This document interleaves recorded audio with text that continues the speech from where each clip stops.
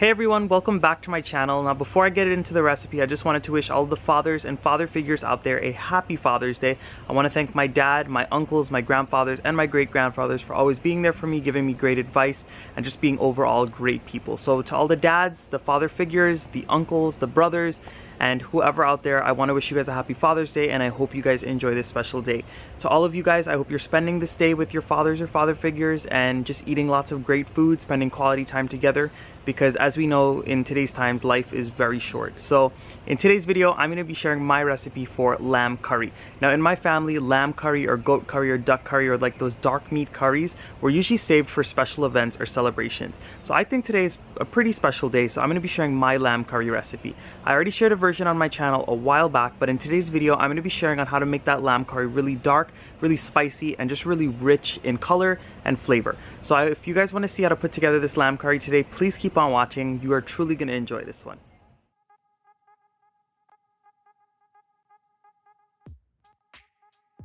Making the lamb curry is pretty simple. What I'm going to do is start with my curry paste. So in my bowl, I'm going in with some crushed garlic, thick leaf thyme, as well as some hot pepper.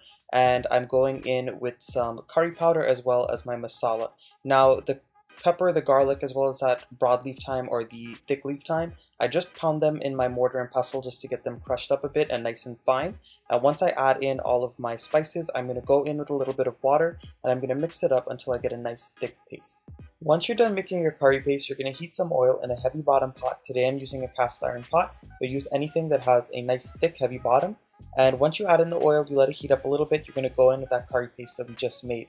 Now, as you guys can see, it is not sizzling up so much. That is a trick that if you don't want your house to smell like curry or have that pungent smell running throughout your house, then do not allow the oil to get too hot and splatter up. Because once it splatters, all of those vapors will get out into the air, and that's what causes the house to smell like curry. So go ahead and just put it in and it'll come up to temperature as you mix it into the oil. Now once you add in your curry paste, my rule of thumb is to always cook it for about 5 to 6 minutes until that mixture dries up a little bit and once that oil starts to release back from the mixture. And once you add in your curry paste, you also want to add in a bit of salt. The reason why I always add salt into my curry paste as it fries up is because I like to start building up all of those flavors in the dish and to flavor every single part of it. My mixture has dried up a little bit, and as you guys can see all around the edges, the oil has started to release back from the mixture. That's my indication that the mixture has cooked properly and the curry is no longer raw. So at this point, I'm going in with some sliced onions as well as some chopped scallions. Now you see me make curries one of two ways. This is one way, and the other way is to put the onions and the scallions in the pot first to fry up in the oil, and then you add the curry paste on top. Whatever way you want to do it, feel free to do it as per your preferences. And on top of the scallions, I also went in with a little bit more of my thick leaf thyme. If you don't have this on hand, you can use regular thyme or you can omit it. It's just something I have growing in my garden, that's why I like to add it in. And once your curry paste has fried down a little bit more and the onions have softened, you're going to go in with your lamb meat. Now my lamb meat was washed really well. I washed it with flour, I washed it with some salt. You can even wash it with vinegar or lime juice, whatever way you want to do it. Now it is up to you whether or not you want to steam the meat. If this was fresh meat from the butcher shop, I would have steamed it. But being that it was from my local grocery store and it was just some lamb chops that I was using, and of course I washed it really well, I don't find that I needed to steam it and it didn't have that fresh or that rank taste once it was done cooking. And once you add your lamb into the pot, you're going to go in with a little bit of dried Guyanese thyme. If you don't have Guyanese thyme, use the regular dried American thyme, or you can use fresh, or you can omit it, or use whatever other herbs that you want. I'm also going in with 2 bay leaves. And as usual, all of my ingredients and the proper measurements will be down in the description box below.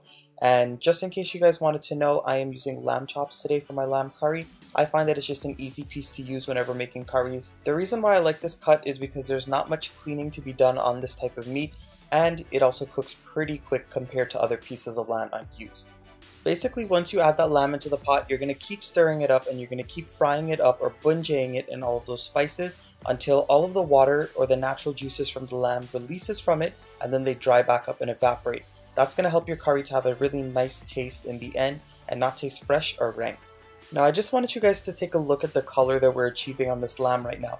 As you guys can see, it's nice and dark. If you don't like your curry this dark, you can go a little less with your masala.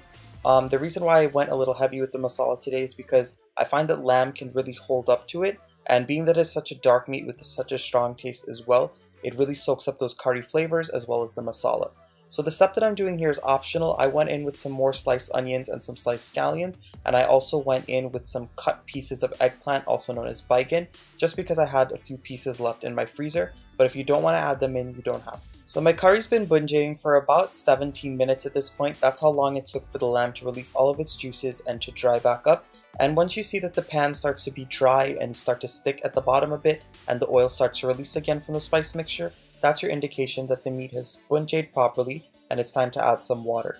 So I'm going in with some boiling water just so I don't bring down the temperature of the pot. And I'm going to cover my pot now, and I'm going to allow it to cook or simmer on a medium to medium low heat until the lamb is nice and soft.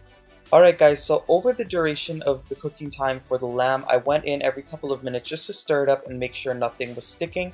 If your lamb is taking too long to cook, you can go ahead and add in more water and just keep adding in water until it boils down and the lamb is as soft as you would like.